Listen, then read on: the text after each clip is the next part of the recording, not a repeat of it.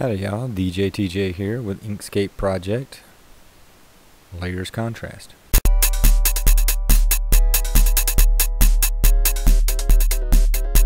Okay, so right now I'm showing an example of a Layers Contrast project that was done by one of my students, Omar.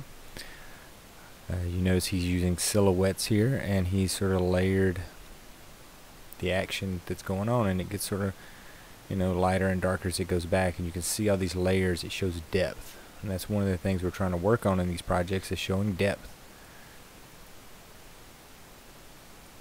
I'm going to click through a couple of examples of just sort of what some of the students have done. This is a very good one by Xavier. It's got like some deep meaning going on.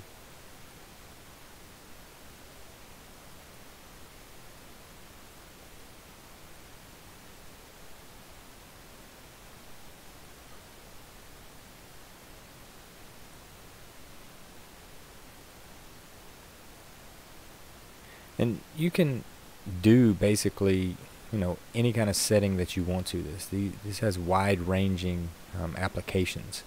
So this sort of style of project.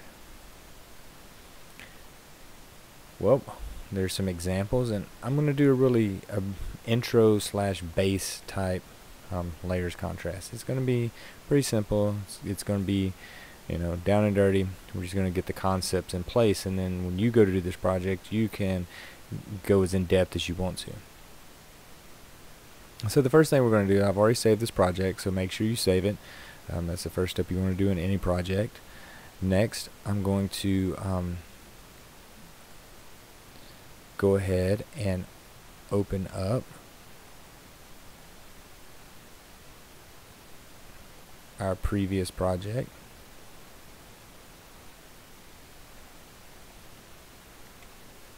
And it comes in grouped. Now we have our two silhouettes. Alright, so you can build all this in one project. You can make it all in one project. It's not a big deal how you get all the pieces in there. You can do multiple projects and bring them all in at the end, or you can do all the pieces on one. It's just according to how you want to do it.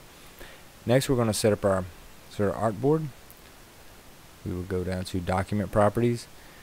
We're going to go ahead and switch this to 8.5. Click the landscape button. Now we have a nice little landscape sort of art frame to work on.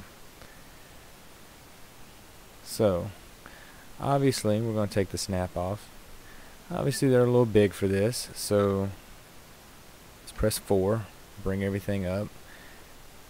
We still have that red stroke on Deadpool, so I'm going to hold the shift key, press that X, get rid of that. We're going to select both of them by holding down the shift key and clicking them. Now I'm going to come up to the corner arrow. I'm going to hold the control key and I'm going to drag them down. Alright, that looks a little bit more reasonable to the size they should be. Alright, so when you're working in layers contrast, generally you want, if it's closer to you, you want it to be darker. Okay, the further back in the window, the image that you go, the lighter you want those to be, until it sort of hazes out and just sort of fogs out. Now that works in everything, any kind of drawing that you're doing. If you even go to a window and you're sort of on a second or third story building especially, and you can look out, you'll notice that the trees and the buildings, that everything that's closer to you, number one, they're closer to their actual size, and number two, they're more crisp and sharp, and the colors are more vibrant. The further that you move back from where you're standing, everything gets smaller, everything moves up in the frame, and everything gets more hazy, more lighter. You don't see the edges as clear, you don't see the colors as vibrant, and that's mostly because there's the air's clear, but there's particles in the air and you're seeing that. So they're sort of fuzzing everything out, and they're sort of diminishing the color. Just think about if it's a cloudy day, you're not going to be able to see a mile away. So with that in mind, we're going to leave these guys the color they are in black, because they're going to be center or closest to us in this picture, in this frame. Now notice that everything so far we've had, which are just these two silhouettes, are on layer 1. We're going to go ahead and change that to foreground. So now we know that everything that we're building here is going to be foreground. And remember the layer stack. The higher up in the order they are, the closer they are. While we're working on the layers palette, I'll go ahead and create a new layer. I'll name it mid. I'm going to switch it to below current. And I'll do that again for back. And I will switch that to below current. Okay. Also, another thing to think about when you're working in the layers palette is that you can lock things, you can turn on and off the eyes to sort of see where everything's at. If you're not working on layers, it's always sort of a good policy to just lock it. And the reason we're using layers in this project is it keeps everything more organized. If you're doing a real simple image and you're only going to have 5 or 6 sort of objects, you probably don't have to use layers. But if you're getting really complex like Omar's or something like that, you might want to put them on layers just so you can turn the eyes off to see what's going on better. You can actually lower opacity on that layer to add in some cool effects. And so working with layers is just an organizational tool mostly. Let's click back on the foreground layer. Let's put a floor for these heroes to be standing on. Maybe they're on top of a building. Okay, now they're sort of there. Hey, they're on a building top or something like that, or maybe this is a ground. I think I'm going to lock the foreground. I think we're happy with that. We've got these 3 objects here, and we'll start working on the midground. Now, like I said, you can Google search, or you can look up lots of different layers, vector contrast images. Keywords you're going to use for those Google searches is vector contrast landscape, vector contrast city, swamp, desert, whatever you're looking for to sort of fill in your image.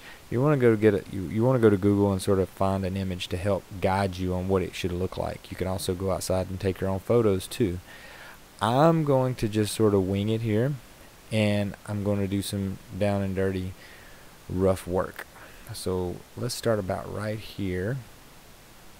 Oh, we unlocked the layer. Let's start about right here. Let's hold the control key.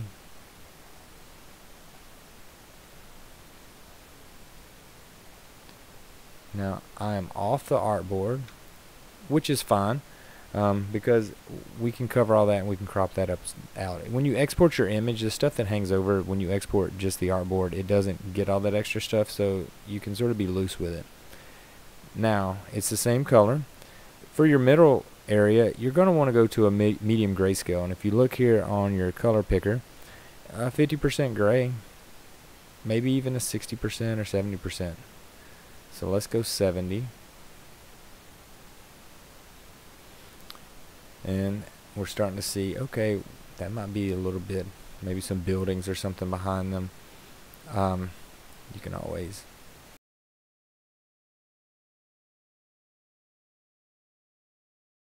and yes, and I know these are very simple, just sort of windows. We're just doing this, like I said, down and dirty to get the techniques, sort of figure out what's going on. What else do I want to put on the mid? I think I want a second row. I'm going to hold down the control key. Just lighten that up just slightly, and notice now sort of above everything, very important, you can go to object and you can raise and lower things through here. You'll be using this a lot on layers contrast. You need to raise and lower the different objects after you make them. If something needs to be behind something, you can go to object and you can lower it. Okay, notice right here it lowered behind that last little window.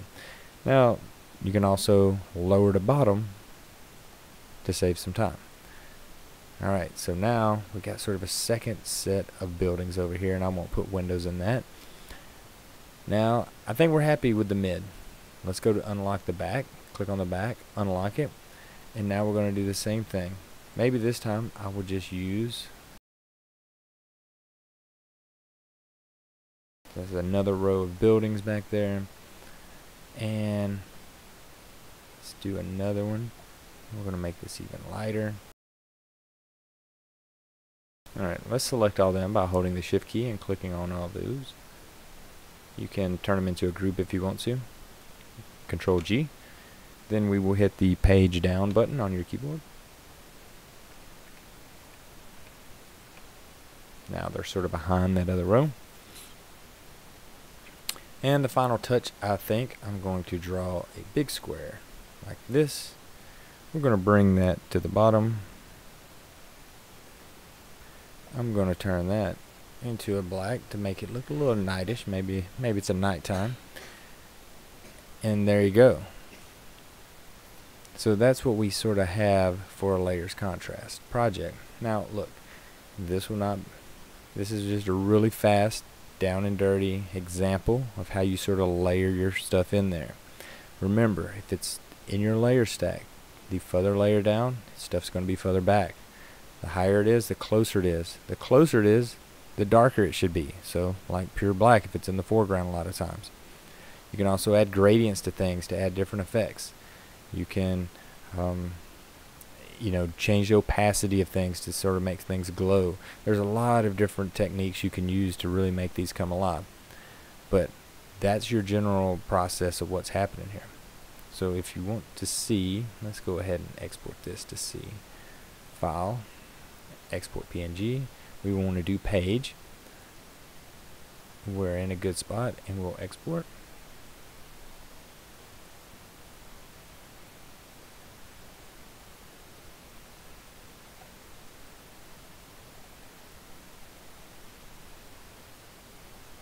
Alright, so there's the sort of final work. Alright, thanks for watching.